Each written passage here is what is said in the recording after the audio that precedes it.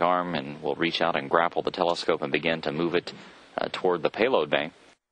That grapple will take place at 11:54 a.m. Central Time.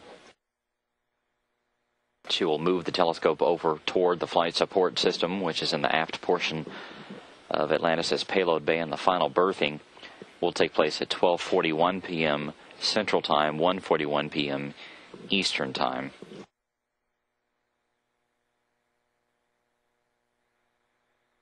Once that takes place, the crew will perform a series of visual checks using the shuttle's robotic arm of the exterior of the Hubble Space Telescope to make sure that everything is as expected and in good shape. That'll take place at 1:01 p.m. Central Time, 2:01 p.m. Eastern Time.